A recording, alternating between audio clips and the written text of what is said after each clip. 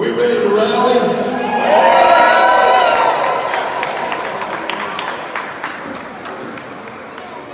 Thank you all for showing up. This is a good crowd considering all the scares we got going.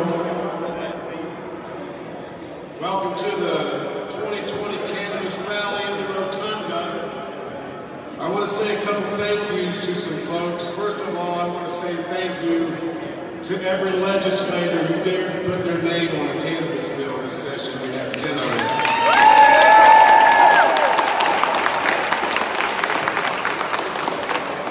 When you guys leave today, in the back between the Capitol and the Annex, there is Enlightened Real Cannabis. It's a rolling dispensary, and Jeremy Jacobs, Lee Thompson and crew are here, and we want to thank you and welcome them from coming out of state. I think they come from around New York to come out to support us, so thank Jeremy and the Enlightened Bus if you would.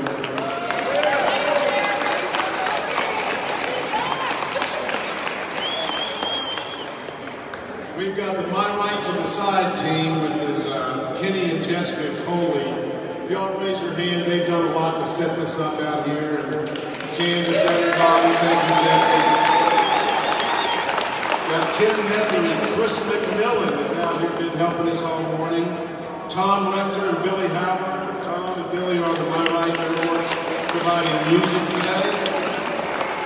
We want to thank Kentuckians for medicinal marijuana. Kentucky Normal, minorities for medicinal marijuana, and all other pioneers who are in this state trying to end this prohibition.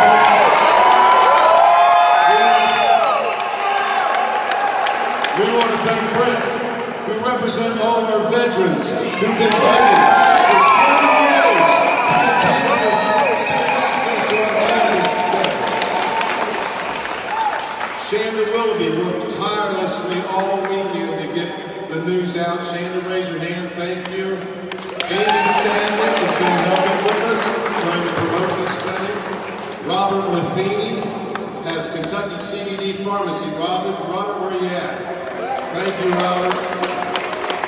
Kevin Hipton with Louisville Media Box. Courtney Cluckful, Maui Cundiff, and Amy DeLucci of Bluegrass Cannaceuticals. Where are you at? Tracy Harrison. Is Tracy here? I also want to say thank you to the 90% of Kentuckians who answered the poll and said they approve of medical marijuana in Kentucky. That's a big number. We did a good job bringing that numbers up. And we want the legislators to know that 90% of Kentucky approve of medical cannabis. That's all you need. That's our vote. We have a couple of legislators here that have worked tirelessly on this legislation, especially House Bill 136. Co-sponsor John Sims is here representing 136. And John is from Bracken, Fleming, Mason, Robinson. He has District 70. John, could you come up and address the folks about what's happening with House Bill 136 and our medical marijuana bill? Good afternoon, everybody. Everybody doing great today? All right. So House Bill 136 is over in the Senate. It's in the, you got to sign to the Judiciary Committee. Whitney Westerfield is the chairman of the committee. He's still going through the bill. Latest I know. He has some questions about certain things in the bill, so Representative Demas and myself, we're working together with him and some of the bill sponsors to answer those questions for Senator Westerfield, so he can get him more educated. But, you know, we still have to keep fighting. We have to reach out and get your senators from home, let them know how important this is to you. It's better if you can meet them in person, you know, that one-on-one contact. That's what happened to me when we first started this journey. I had people from home come up, you know, just their personal stories is what touched my heart and what got me on board to start supporting medical cannabis. But I want to thank all the advocates for being here today, taking time out of your day, and let's keep rallied up, keep fired up, and get hungry senators. Okay, thank you.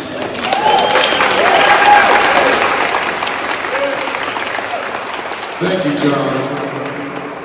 John Long, over 50 co-sponsors of House Bill 136 have made a major move and a bold move, and we thank you for it. One thing about the medical, of course, we're for my right to decide. We want to see the prohibition end. But we're in an emergency with medical. We have 22 veterans a day committing suicide in America. In Kentucky, we have one veteran every 3 days that commits suicide.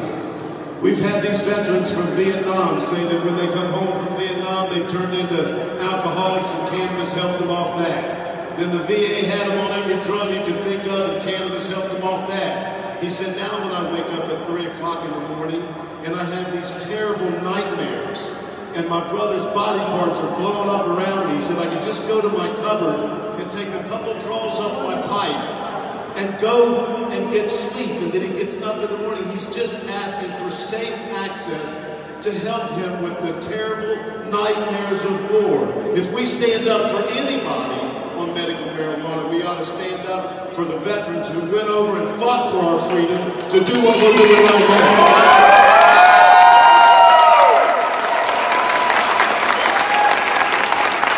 I can't understand how a veteran can go and fight and experience the nightmares of war and come back and say, cannabis is helping me with these nightmares. Please help me. And these leadership senators are shaking their nose, thumbing their nose at our veterans and saying no. That has got to stop, and it's got to stop now.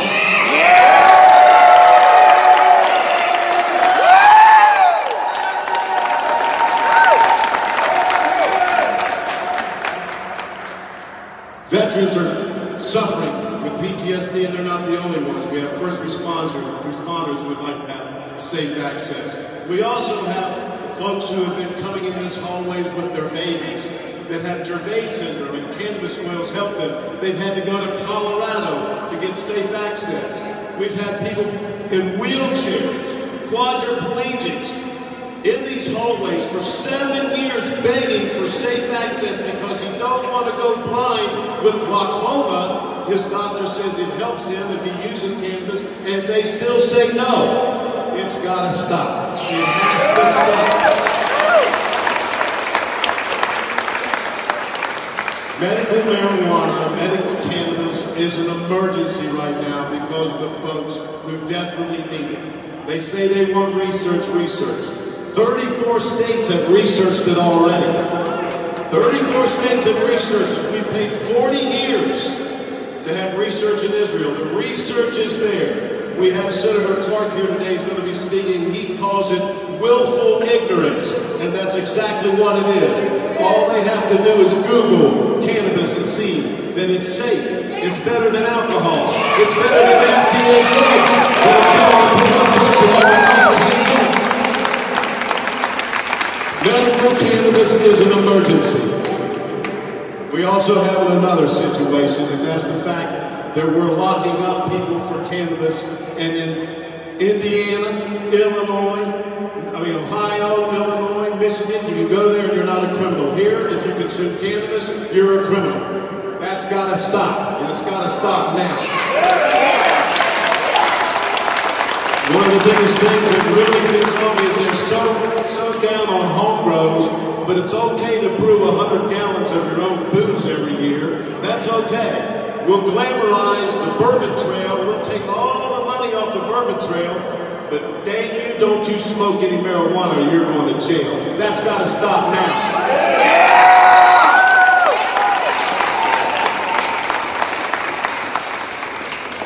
I'm not here down at bourbon. If that's your thing, fine. I don't want bourbon. I don't want your pills. Cannabis does me just fine. Cannabis does me just fine with my arthritis, with my broken back, with my hips. It does fine for my depression. And it's not going to kill me. It's never killed the first person. How many people has bourbon killed? But it's okay. That's got to stop. Drink your bourbon, glamorize it all you want, but leave us alone. Leave us alone. We are not killers.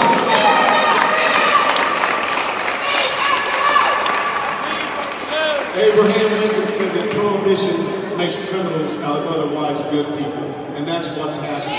We've got good people in this room today, and we've got a lot of people that were afraid to come because of the stigma.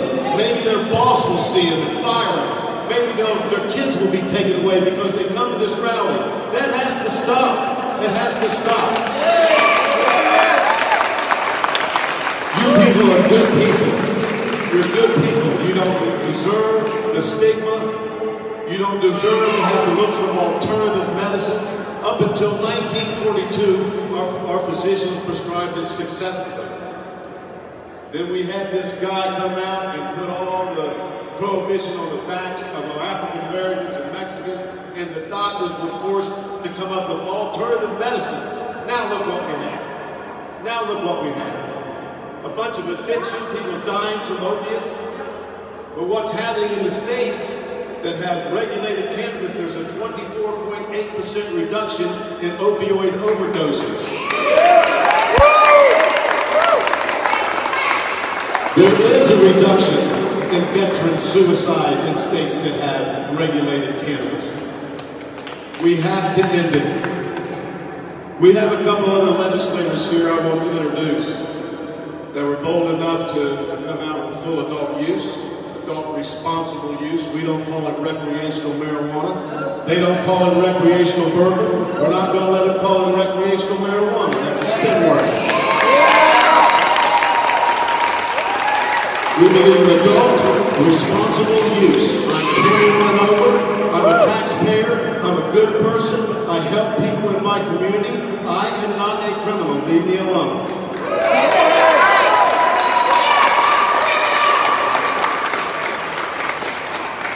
First one I want to call up, he's retired. He brought in Senate Bill 80. That was the adult responsible use. Senator Dan Simon, where are you at?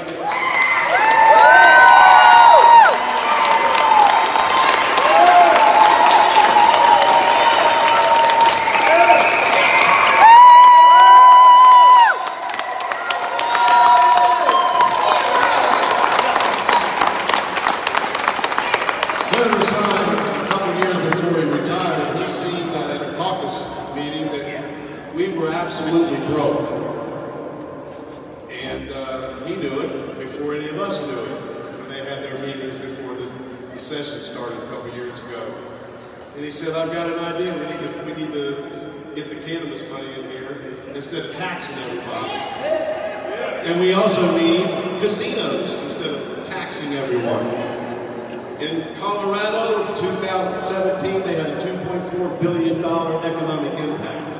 They created 18,000 full-time jobs, and that doesn't count the ancillary jobs that were created. Senator Simon knows that. He sent a team out to Colorado. I happened to be lucky enough to go out. And we brought back a good report. He said, let's file the bill. And it meant a lot to us, and I'm proud of my dad. And Senator, please.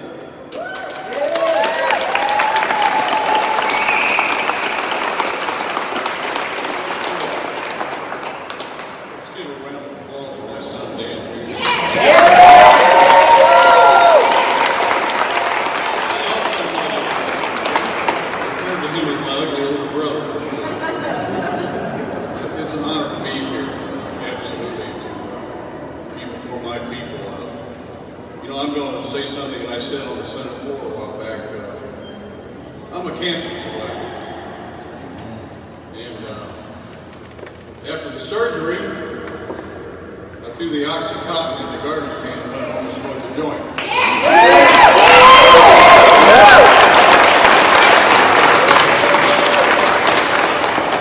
Now I know I'm a criminal for that. I know that. I have a granddaughter who's epileptic. By the way, we have 8 children and 25 grandkids. We have one child who's epileptic. And I really resent any legislator that thinks she's a criminal. I resent the hell of it. Yeah.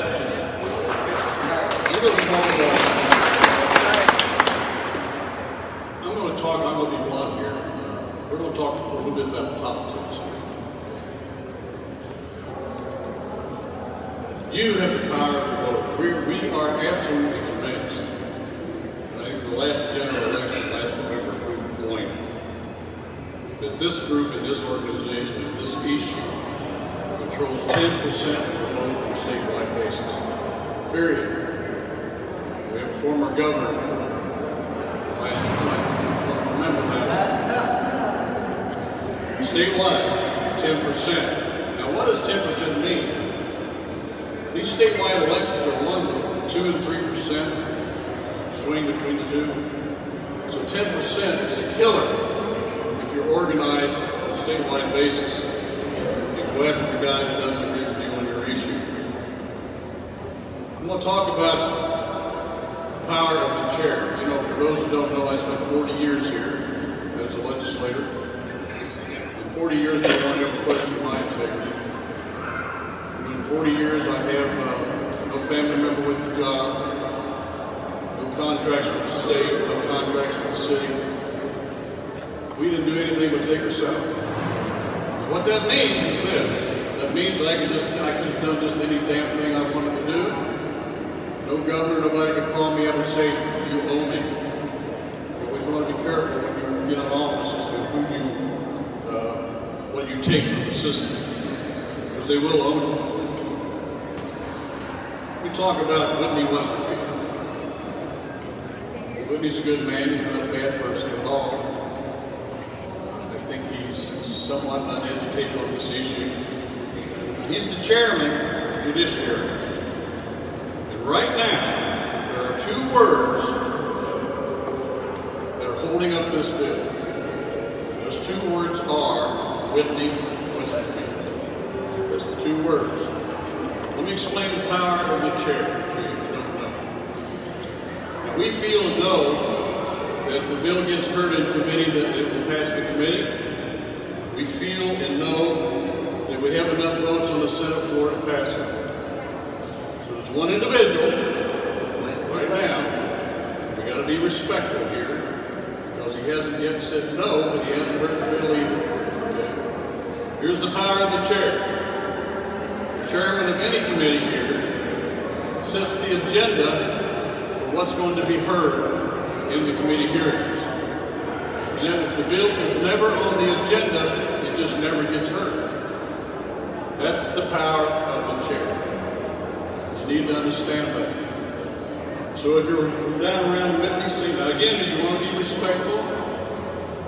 You don't say anything derogatory or unkind about anybody.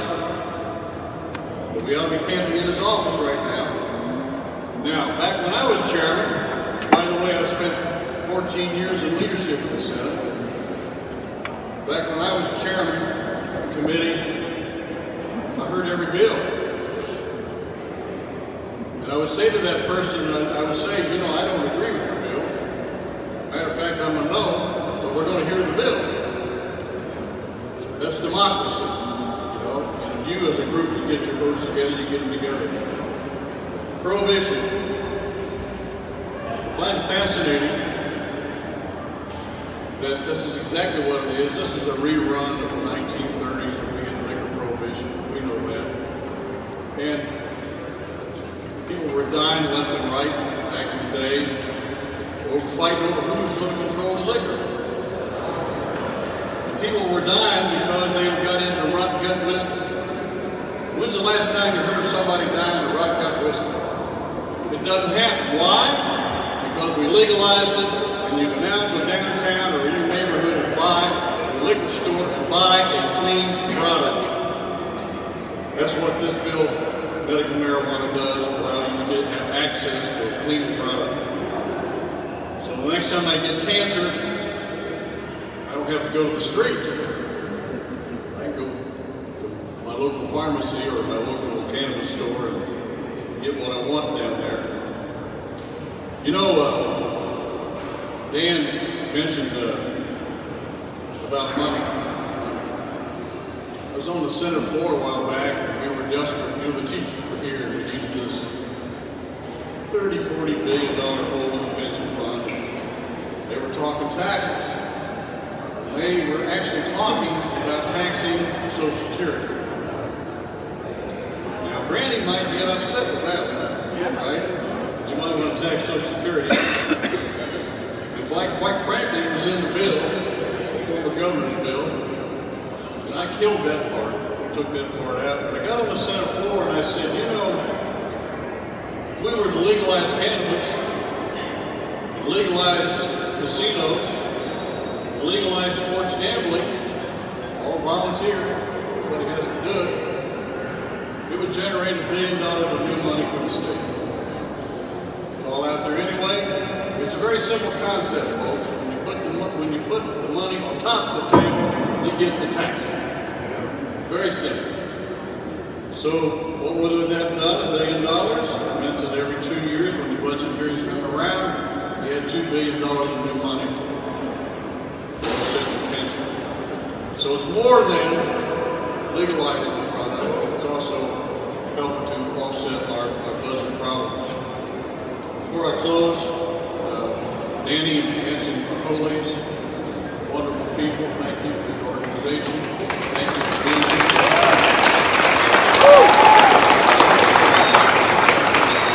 I'll say one other thing. I am a Republican. I have not changed my stance on that issue, but I'm a Republican that's about let's go.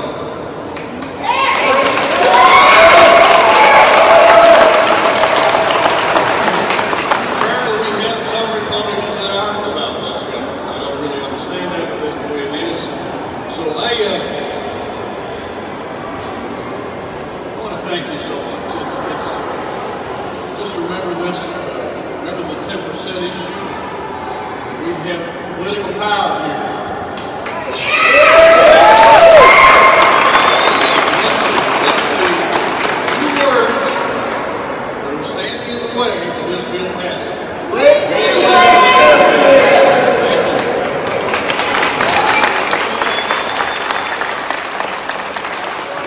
Thank you, Senator. We have House Rep Al Gentry. He said he could speak a few words before his committee hearing. Al, where are you at?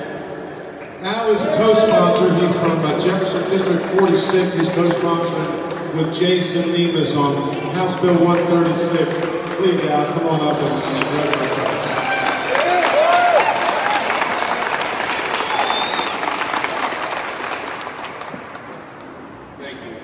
Thank you, Dan. I'm a Democrat, but I'm a less government Democrat as well. I believe this issue should be your choice. When you, your caregiver, you know what's good for you. I'll share with you my personal experience. I've got one arm. I lost when I was 28 years old in a drilling accident. I got involved in disabled golf. And in the 1990s, I was lucky enough to travel around the country and play in golf events for people with disabilities. Very competitive. You know, we all had our golf bags. These little bottles, they had pills in them that were given to us legally, like candy, opioids. I've seen the destruction of that. Many of my friends lost some of my friends. I've seen some horror stories of what those things did to them. And about 15, 18 years ago, early 2000s, some of these people who kind of disappeared and did not die, but disappeared, and we didn't know where they went, came back. And they had stories of rehabilitation. They were doing great. They were back to work. They were productive. Their families were back together. And you know what they told me? They found medical cannabis.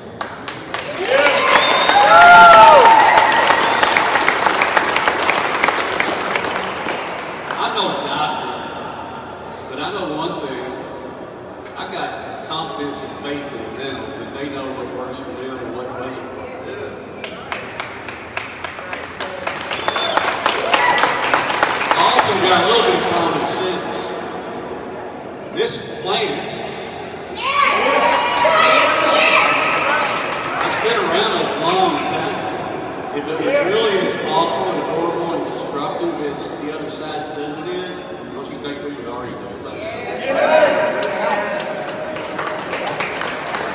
So I just want to say this.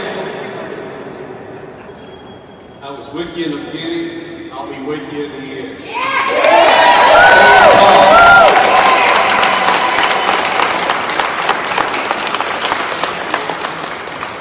And to follow up on Senator Sam, y'all know the two words.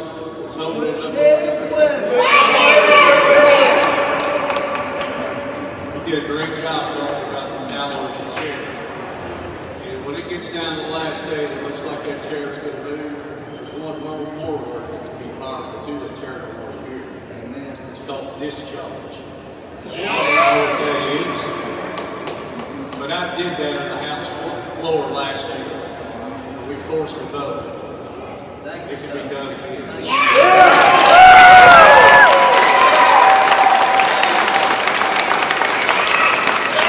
This is what we did in Frankfurt.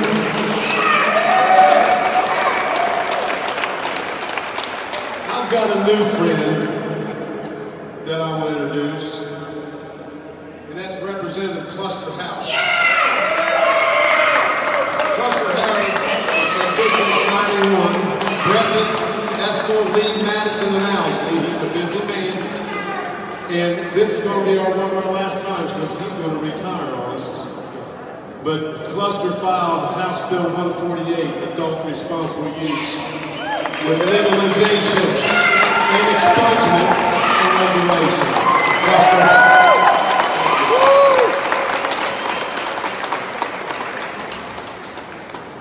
Are we going to get it done?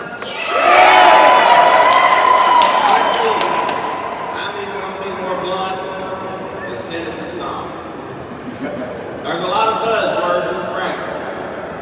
And I'm going to just be honest with you. One of them study. The next time you hear a representative or senator utter the word study, go out and make damn sure you vote against it.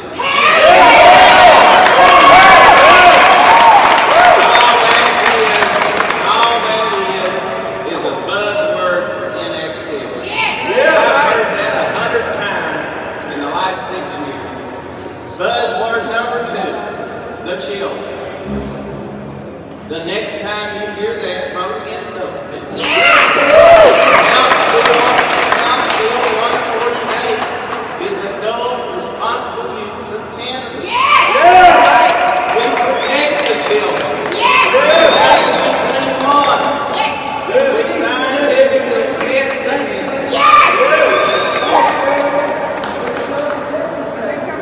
So, that's another buzzword of moral issue. Folks, this is a moral issue.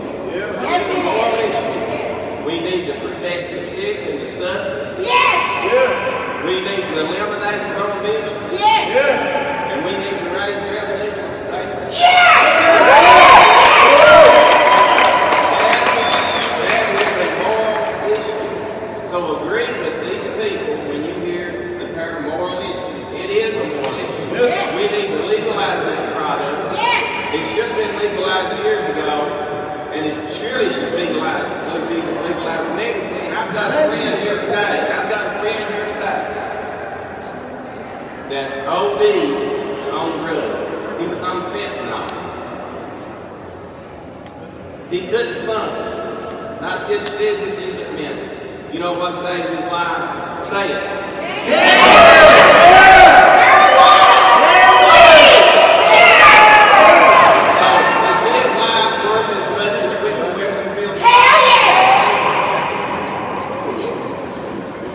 So, we need to start valuing our people, not just people in charge. Now, I've learned a few things since I've been down here. I've not been here that long. But here's another thing I've learned. All these people down here, the most of them, you know what they're most important to go with? Ass kissing. To keep their sick. Yeah, I know. You know, I filed a bill for term limits, guess where that went? In the trash can.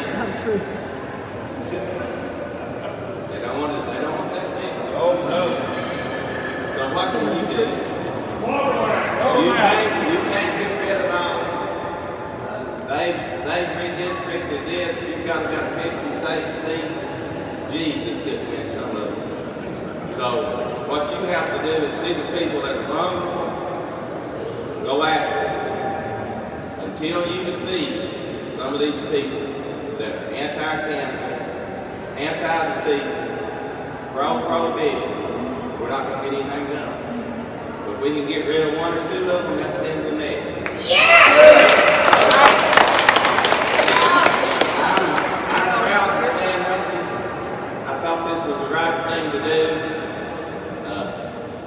I've got family members that are addicts. I've had other family members that were alcoholics and addicts, and I don't know one that started with cannabis. Most every one of them started with alcohol and tobacco. And guess what? Both of those are legal. And we not only make them legal, we glorify their use. So it's time that we stand with you all, because you're the reason we're here. You know, you're kind of the forgotten voice of Kentucky. But Senator Simon and his son both told you too damn. 10%. I believe it's higher than that. Let's take some of these people out. Thank you.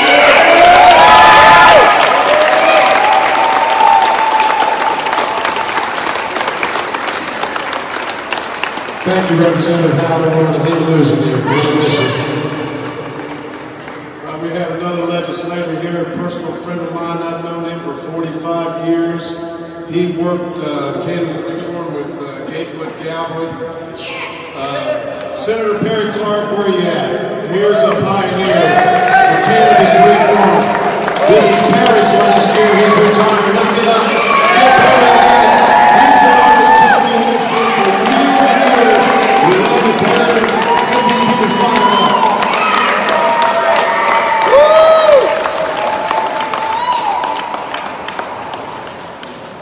I know this.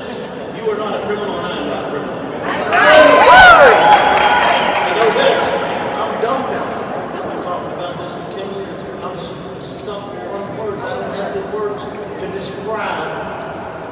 How insane this has been the last 7, 8, 9 years that we've been doing this. And I do use the word willful ignorance often. Willful ignorance. You do not want to see, so you do not see. When alcohol has increased over 70% in the last 25 years, and we run to get alcohol everywhere. And when alcohol funds both chambers in this thing, and when law enforcement funds both chambers here, that's what we're fighting against. I cannot echo Representative Howard's words well enough, nor Senator Simon's well enough. This is nice. It's rally, great for our team. You know, that's all great. I love all that. I've never spoken at a rally in 26 years, but this is too important not to speak in.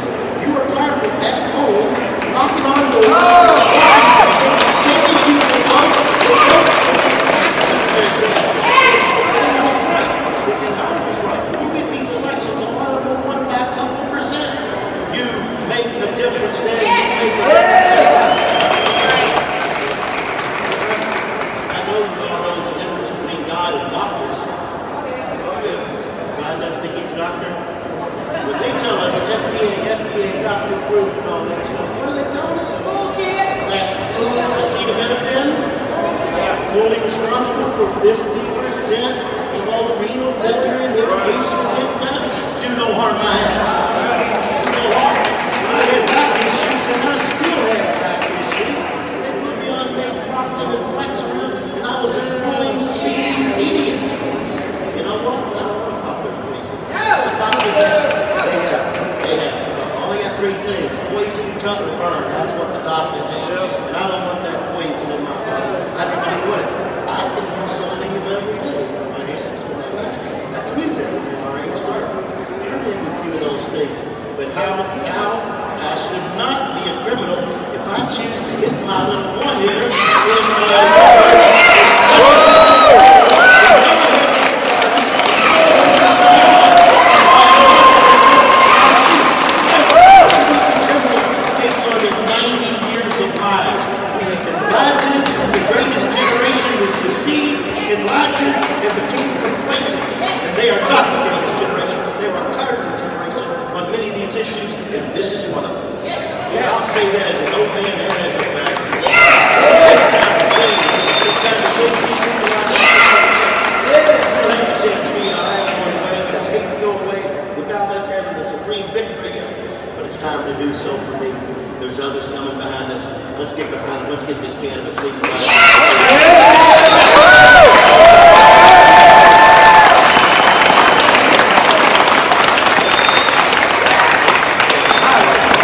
said, Perry's been a pioneer at this for a long time. We're going to hate to see you come down, Perry. We thank you for what you've done for us. And like Dad said, that we do control 10% of this vote statewide. You guys need to understand the power that you really have. One thing, I do understand how we have gotten totally sick of government. I understand it. I understand you just want to go home and say, screw it all. But like Plato said, if we don't get involved in our government, we will be governed by fools. And we have got to get involved in our government. A couple facts I want you all to know. In Kentucky, we're either number 1, 2, or 3 in exports and production of cannabis.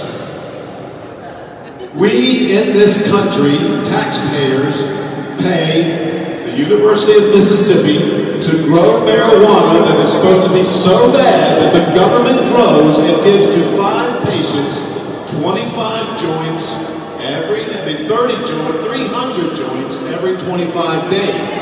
Since 1982, they're getting it. I'm a criminal if I did it. It's got to stop. There's some folks I want to bring up. Tom Rector is part of the My Right to Decide team. Tom helped lead up a group of us. We all went to Metro Council, and we got a LLEPO done, Loss Level Enforcement Policy Ordinance. I'm going to let Tom Rector come up and tell you what that means for Jefferson County and for Kentucky if you really want to get involved. Tom, come up and tell them what they got done.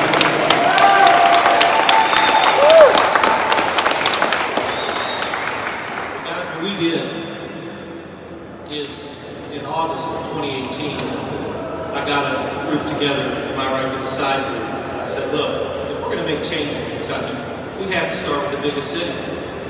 We have to pass something at the local level because this is a local, state, and federal issue. And I've told everybody for the last 7 years, it's a local, state, and federal issue. It has to be attacked at all levels of government at the same time. One of the reasons is because this state legislature closes. They time us out. They get to 60 days, and we don't have anywhere to go. Well, guess what? Your local government doesn't ever close. And so what we did with LLEPO wasn't an original idea. It wasn't my idea.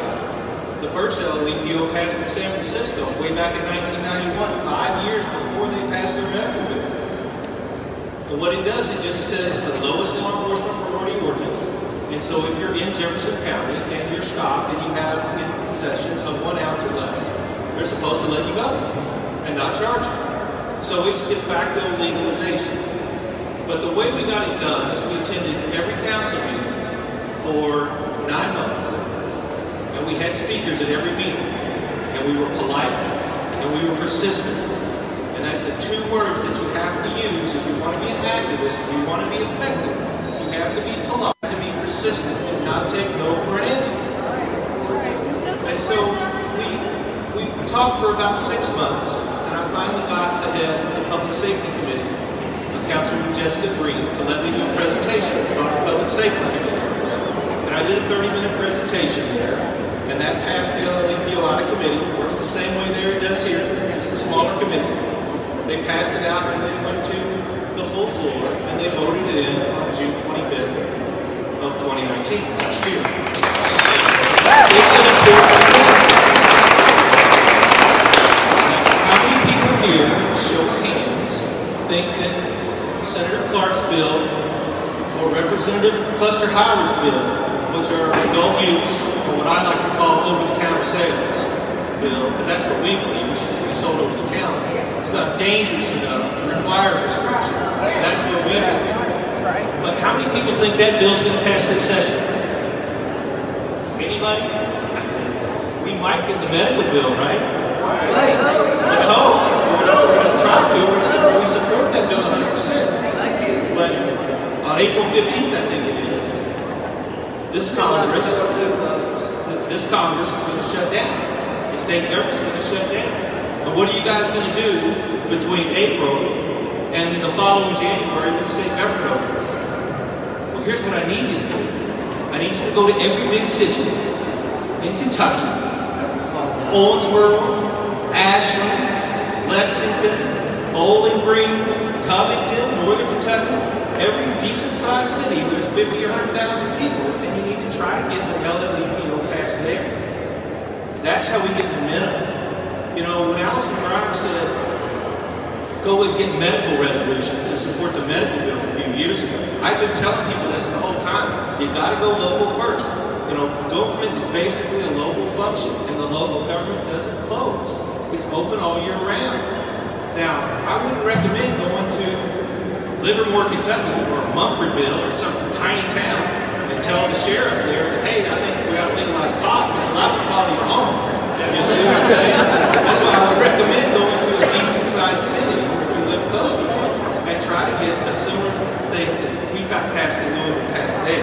That's how we build momentum to get adult use. Finally, I want you guys to know that a lot of people are angry at our legislature. We hear people up here complaining all the time. But the greatest failure of governance in the United States is not the legislature, it's not the executive branch, it's the judicial branch of government.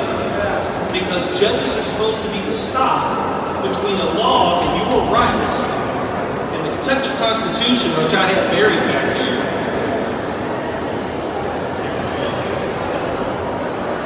the Kentucky Constitution says you have a right to safety and you have a right to happiness. It's number 3. Now, is there anybody in this building that thinks cannabis is more dangerous than alcohol? No! Pharma drugs? No! A shotgun? An assault rifle? A Corvette that's built down in Bowling Green? Large Ford trucks? No, they're all more dangerous. And Tylenol! Even Tylenol is more dangerous. We have over-the-counter drugs that are more dangerous than cannabis. So, what we say is that law is unconstitutional. You have a right to cannabis. Now, don't let anyone tell you they can't beat that you have a right to cannabis. We're going to fight for it. We're going to fight for it until we get it legalized here. Now remember, my good friend Dan was involved in a lawsuit at Judge Thomas Wingate. The judge, and he was involved with a little girl who had epilepsy. And the judge came out in his ruling and he said, well, it obviously helps people, but sorry about your luck, you got to go back to the legislature.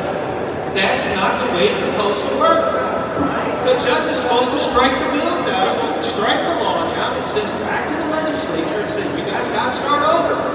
That bill violates his rights. That bill violates, we can't just have this mishmash of law out there where, oh, I'm going to arrest you, but I'm not going to arrest you. You've got this condition, and you know you have that condition, and we're not going to arrest certain people. That's not the way it's supposed to work. The 14th Amendment of the Constitution guarantees us equal protection under the law.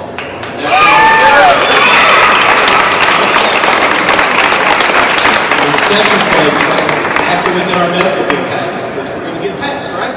Yeah! We're going to organize together. We're going to get some LLEPOs passed across the state, and next session when we come back, we'll get our adult use bill.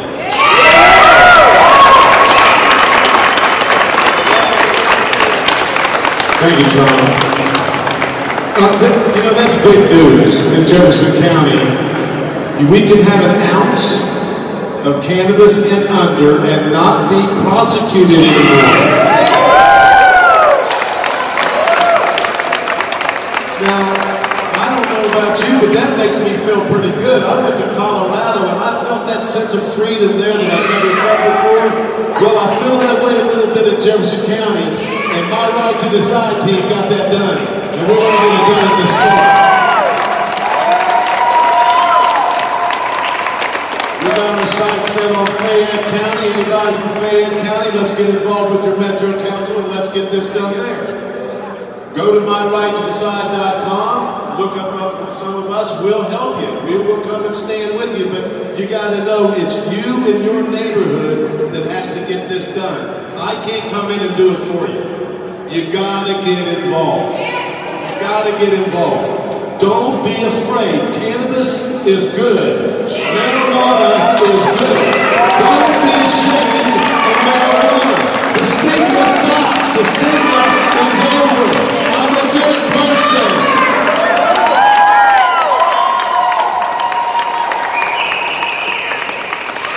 time, I want to introduce C.J. Carter. C.J. Carter's with Minorities for Medical Marijuana. C.J., where you at? I've been working on the NAACP and the ACLU because one of the things I found out is that our African-American neighbors are arrested 4 to 6 times more for cannabis possession than anybody else. That's got to stop now. A cannabis conviction will keep you from Pell Grants. A cannabis conviction will affect your child custody terminations, will keep you from public housing, will keep you from jobs, and our African-American neighbors are arrested 6 times more in Jefferson County. It's got to stop. CJ, I've asked CJ to come and represent the community. We're working on the NAACP. We think if we get them involved in this, we're going to make some changes big time in Kentucky because they are affected. CJ, say a couple words for us, brother. Hello, my fellow Kentuckians. Say hello, my fellow Kentuckians. As Dan said, my name is C.J. Carter, and on Father's Day of 2018, I had the first seizure of my life. 2 weeks after that, I had another seizure. After the 4th seizure, the doctors, they diagnosed me with temporal lobe epilepsy. So basically, since the summer of 2018, I've had more than enough. I've had my fair share of seizures. However, having the right to decide and manage my own health care, I have found a medication that works for me. And of course, that medication is cannabis.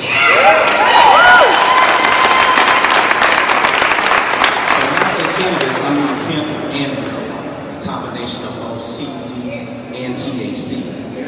Interesting enough, medical practitioners have known about the use of cannabis tincture to relieve seizure effects for centuries.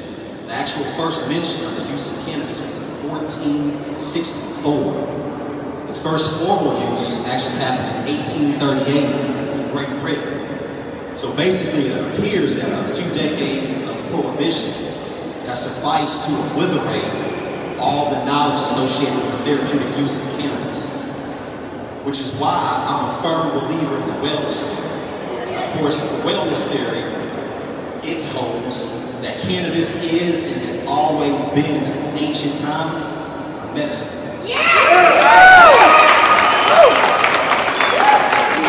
Cannabis is not an intoxicant. When used responsibly, of course, cannabis is about being well. It's not about being high. So that brings me here today. My story and my life's journey has led me to be a cannabis advocate, a cannabis entrepreneur, as well as a cannabis activist. I'm currently the Kentucky chapter president of Minorities for Medical Marijuana, which is a national nonprofit working diligently in 25 states. In a general sense, our mission is focused on providing advocacy, outreach, research, and training as it relates to the business, social reform, public policy, and health and wellness of the cannabis industry. Right now, we're currently working with legislators here in Kentucky to actually amend the current proposed legislation in order to make a fair and equitable cannabis space right here in Kentucky. Because let's face it, the cannabis laws are draconian and archaic at best, and they do a lot more harm than they do good. A clear case in point is a very specific war on a very specific community and culture. I'm sure everyone here is familiar with the war on drugs. Or I should say, the soon-to-be 50-year-old war on drugs. Which, of course, is drug prohibition backed by military aid and military intervention. And, of course, it has cost over $1 trillion. I'm not sure if you know, but that's 1,000 billions, or 1 million times a million. That's a lot of money. And what has it accomplished? Yeah, of course, it's hard to say, but I can tell you one thing for sure. It has disproportionately arrested, in terms of the prison sentences for individuals who look just like me. As it relates to cannabis, there have been millions of national arrests, and in those arrests there is a clear racial disparity between the arrests and convictions for individuals and races within this country. Hence, my community has been adversely affected by prohibition, its heavy law enforcement approach, and the mass incarceration of results. You know, this makes me ask the question, how many lives have been destroyed by the intrusion of the justice system in a relatively harmless pastime that 90% of Kentuckians feel is no harm? And this all begs the question, what is Kentucky truly capable of? And why is cannabis prohibition still in existence here in Kentucky? And how do we make change happen? You know, change doesn't happen by chance. Change happens by continuous collective action.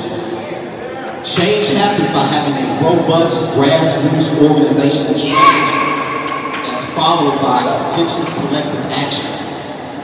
Change happens by connecting with people in a profound way that resonates with them emotionally. You know, changing hearts and minds and not just changing public policy. Change happens because of relentless efforts by vast networks of individuals and organizations who campaign in the face of insurmountable obstacles against entrenched powerful components. You know, this is our current reality here in Kentucky. And it's of the utmost importance that this rally and that this movement be a real economic engine in terms of promoting change here in the state of Kentucky.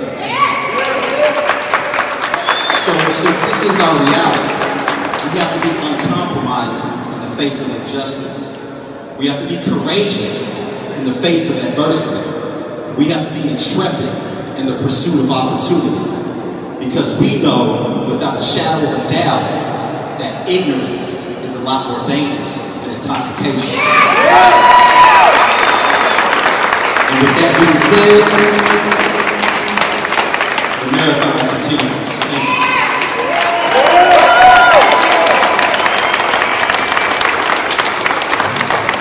Thank you, CJ.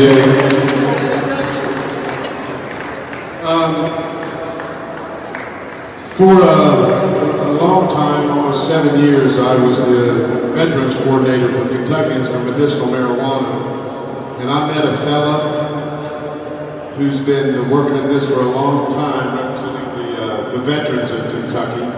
He's not afraid to stand up. He's not afraid to shout them down if they need to be. He brings the truth. He's been working these halls for a long time, representing these veterans.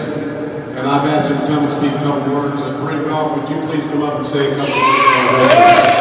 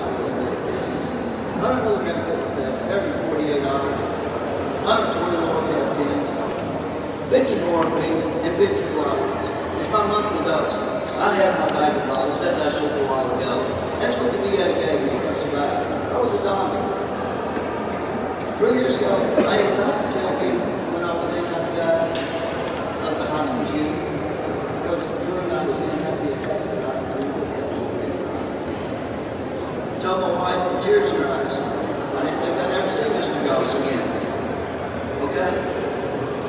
wives that you meet in the hospital, and they can turn around, Middle Eastern mother turn around, and my wife, she said, no, we're tears running down the face. I thought he'd be dead. Well, I'll let y'all know, yesterday, 13 years ago, I beat their damn record. Okay?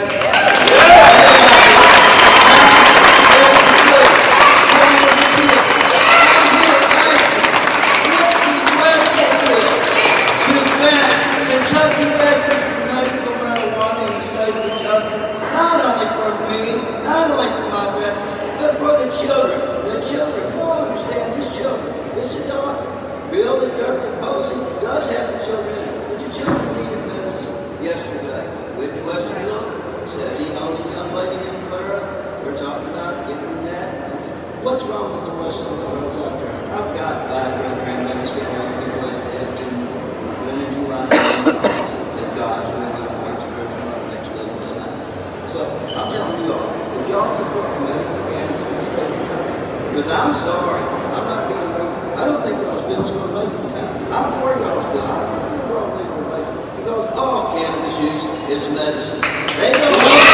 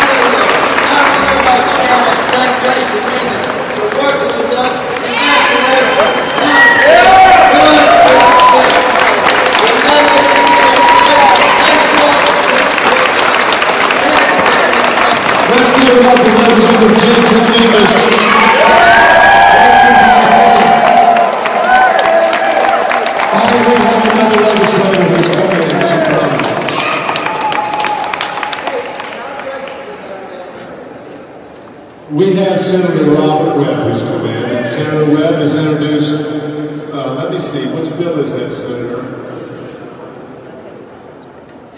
Come on up and tell us about your bill.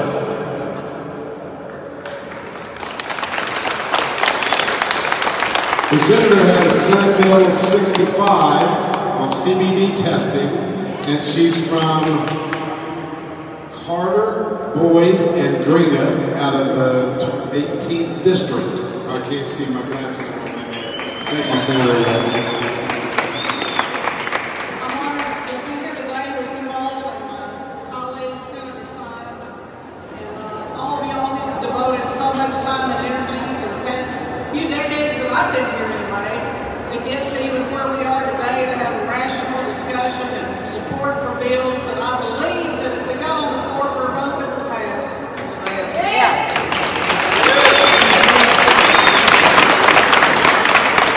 My family grew hemp in Carter County, Kentucky a long time ago, and I've been in this hemp battle for about 20 years. And certainly, when we think back where we are now with medical cannabis, and it's the same dynamic and forces that put hemp in the Drug Control Policy Act back in the 50s. Big oil, big pharma, big fiber, big paper, all the bigs. Well, they've not gone away, and now you can throw in big plastic for the hit on the inside. So we're still fighting those entities that really don't want us to have these things. CBD oil, just the CBD has been a godsend to many on many levels. In my bill, it's time to have a conversation about, we've had state employees on CBD oil that are well within the federal defined limit of the Farm Bill, 0.03, that have been terminated, prosecuted, whatever it is, in the employment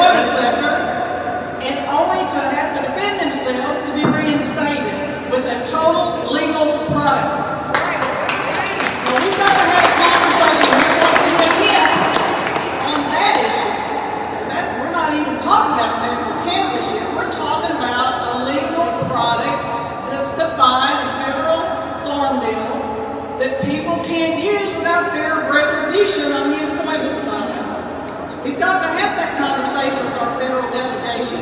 It needs to start here, just like we did on the hemp side many years ago. I was at the table, Senator Paul and others, and to even get where we are. There's no excuse for this policy stalemate, if you will. There's no excuse for this. And you sit in an office like I have for 20 years and you see children, cancer patients, chronic pain, opioid-addicted individuals crying out for relief, or veterans and other populations that we should be catering to at every level.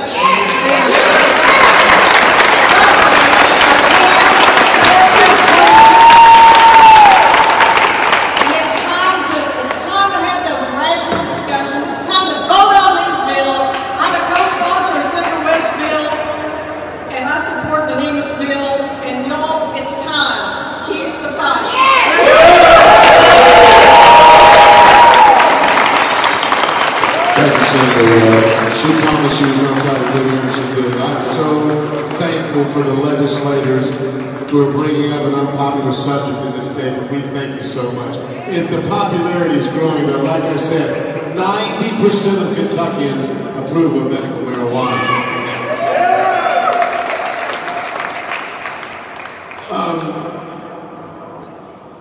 My right to decide covers all cannabis, everything under the umbrella. We want to see cannabis legalized, regulated, and expunged.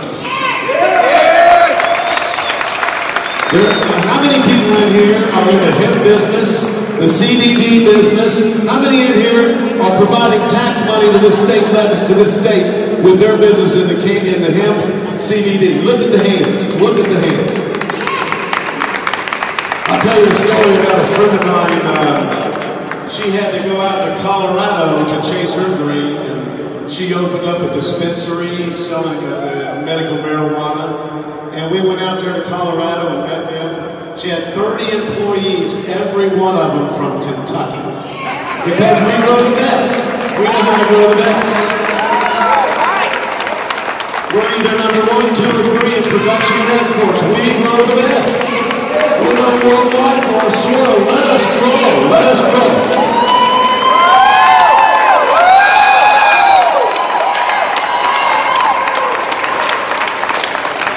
Invited someone here, and we've got a fella that's passed away.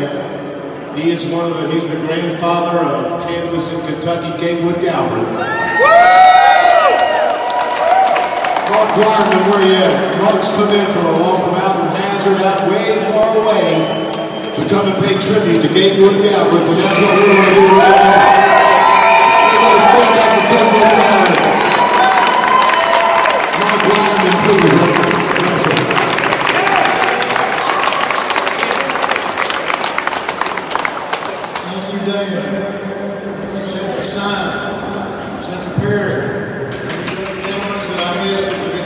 For a long, long time. It's good that things are finally starting to move. They've been moving, I guess, since him started moving. But Gatewood, he passed on. He's not here to see it. He is. All right. I first met Gatewood fall of 76 or 77 at Commonwealth Stadium at the football game. He was out there with a coffee can, the normal on it, taking up dollars. I didn't get to know him until late 2006, we started corresponding, talking, meeting about once a week. We joined up, we had a healthy, happy, full, rich relationship. By the time he passed away, we teamed up as a team. We stood right here in this place, started the mission in 2007. We stood right here, ran for Lieutenant Governor with Gatewood that year.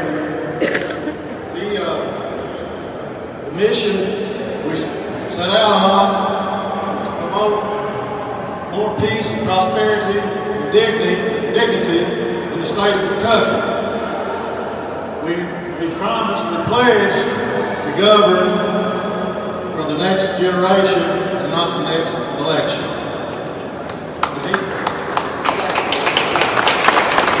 Our mission was bigger than cannabis. We're here for cannabis, and as you gentlemen know, that with him in the fight for so long. Cannabis his cause, and it was a good example. It was a good example of the mission that we set out on. Now, he passed away in January 2012. It was a big shock to me. It was a blow. It was a blow to the freedom fighters, you guys that went way back with him. Grant. Shortly after he died, it seems to me like in just a couple of months, him started moving. Our fathers in Washington, great fathers, the authoritarian caucus, started loosening a few hoops, giving us a little rope, and started moving. And it was good. And I thought to myself, were they waiting until Gatewood died or what? But as quick as I thought that, I thought, well, I'm surprised Gatewood would not be surprised. I'm certain that he would not get surprised that it happened that quick. People said, what took you so long? Well, what has changed since then? It's been 8 years. What's changed since then? Not much that I see. Still, I guess we're getting us a little more rope, put a few more seats, a few more places. But I don't see much more change since then. Except one thing I see has changed a lot. He wouldn't be surprised if it's changed since then. And that's the goal. That's the people that want cannabis legalized. That's changed drastically. Every state, the liberal states, huge majorities want this passed. They want this medicine passed. They want this product made legal again. So, do we want to vote? Yeah! We want to vote on it. Some of the contrarian caucus, they say they're trying to protect us. They got to protect us. But 100,000 people die every year for years from legal pharmaceutical medicine administered, as the doctors tell us to. 100,000 died last year, this year, next year. The last 5 years, 500,000 people died of legally prescribed and administered medicine. So do we want to vote? Yeah! Well, I just asked their leadership, Senator Westerfield, versus I asked as a fellow Republican, please give us a vote. It's time.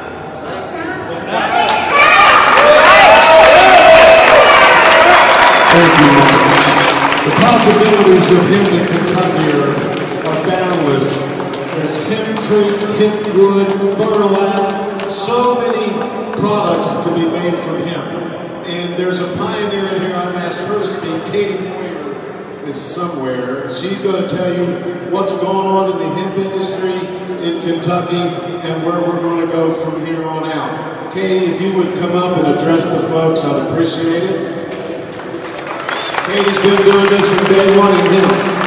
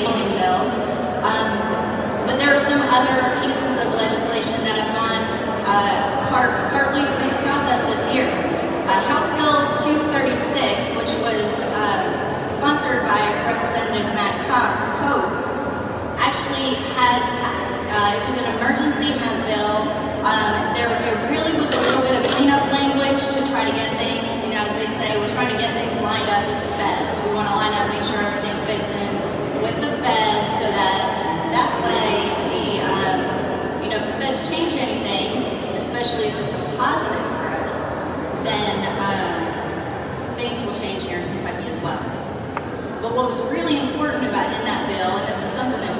fought on for a long time was that it allowed for the movement of extracts or concentrates from one processor to another. So this was something that we had been pushing for a while. The Ag Department said can't move concentrates from one processor to another, even if it's the same company. Even if you're a company with 2 different locations and you're moving it from one lab to your manufacturing facility, or you want to sell some extracts to a small business to make a product that they already make, no can do. So this year we were able to change that because it was an emergency bill, got signed and went through, and should have taken effect pretty quickly after that. Another really important bill that we had this year was House Concurrent Resolution 57. This was sponsored by Representative Richard Heath out of Western Kentucky and Representative Mark Hart, who's from Cynthiana.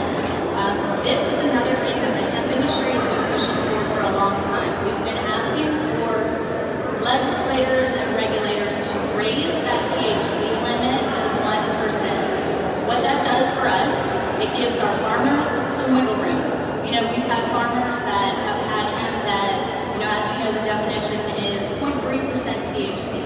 So anything above 0.3% is considered marijuana, which is kind of absurd when you think about the quality of 1% THC marijuana. But it's important for hemp farmers because we're on the other side of that threshold. So we've been asking for 1%. We've seen some crop destructions. We've seen them in Kentucky. We've seen them in other states. It's starting to become a thing. So House Concurrent Resolution would actually ask the federal government to raise the THC limit to 1%. So we kind of addressed it to the point that, you know, it's something that the feds have to do. The state is not going to, you know, try to supersede the federal government's power there. So we're asking the federal government to do it. We're asking Congress to do this. That resolution made it through the House, but it landed in the Senate in Ag Committee, and it hasn't really gone anywhere since. So it passed the House 90-1, so with overwhelming support. We have overwhelming support from the hemp industry, basically from anybody that has anything to do with hemp whatsoever. It's kind of a no-brainer, but I understand there's a lot of important things that go on in Senate Ag Committee, and you know, gotta have time for those too. So another bill that was filed this year was House Bill 593, which I believe Senator Webb covered, so I won't go too far into that. But it is something that we do need in the hemp industry, and I'll explain why. Right now, we really have a lot of sort of fly-by-night hemp companies that are just popping in. They're either getting grants here or investors there, and they spend a bunch of money and they market their name really well, and then they disappear right around harvest time. And farmers are left holding the bag, and the products that are coming out of that are junk, and they're selling products that may or may not even have CBD in it. So we know CBD is the big craze, but if it says 1,000 milligrams, there ought to be 1,000 milligrams in the bottle. And that is something that it's been a little bit of a black eye on the hemp industry because we haven't been able to get ahead of that in the form of industry standards that have really taken off.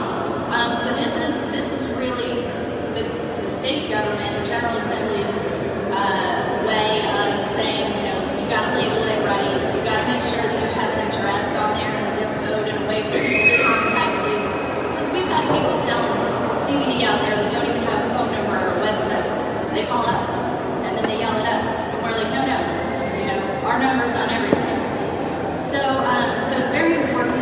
I hope that bill will continue, and from what I hear, I got an update from Representative Graves this morning, and it should be posted for Health and Family Services Committee tomorrow. It just kind of slowed down for a little bit, but it's looking like we're going to get a hearing. The last bill for the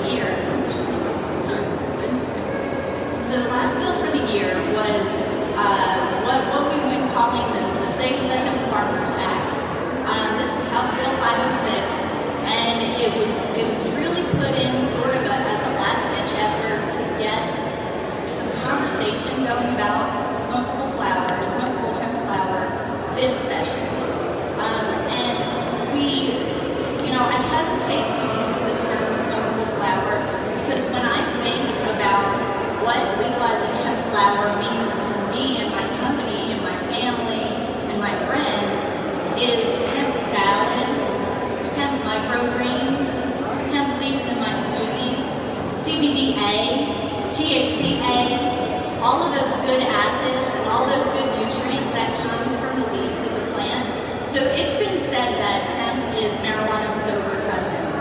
And I think that's an okay description, but I also, personally, to me, hemp is marijuana's dietitian. Hemp is the one saying, you gotta eat your hemp seeds, and you gotta get your fiber, and don't forget that protein. Let's get you some fresh acids, amino acids, all this good stuff that we need for good brain health and good cardiovascular function. And I've always said that hemp is a way for us to get to a point where maybe our health and our diet is so good that we don't even have to use medical marijuana. I would love to get the American diet to the point where diabetes isn't a thing anymore. And these chronic illnesses and chronic pain, a lot of these things are managed by the food that we eat. And a lot of people who have the best results with cannabis that I found, and I'm sure a lot of you all have found, are the ones who change their diet as well. So I think I will wrap things up, but I just kind of want to end with, judging by how kind of panicky everybody is about smokable flower and the possibility that hemp flower might be in someone's car or looking like marijuana or something like that. They're so scared of it, and I don't think that most people are. I think it's just kind of a handful of people in the legislature that are really scared. But they've always said that hemp was just the camel's nose under the tent for marijuana. And I'm beginning to think that the best thing that the hemp industry can do is to support these cannabis bills this year. And then maybe we can let medical marijuana be the camel's nose under the tent to legalize industrial hemp.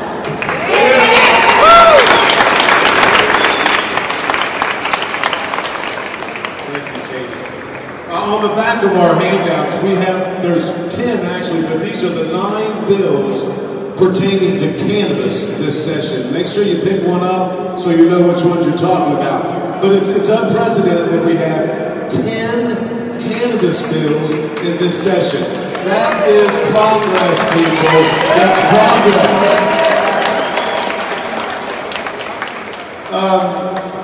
A legislator's been able to make it down from committee or whatever busy schedule they've got. My friend Charles Booker's here from Jefferson County. Charles, where are you at? Charles from District 43. He's put in House Bill 221 to decriminalize marijuana in Kentucky. Charles.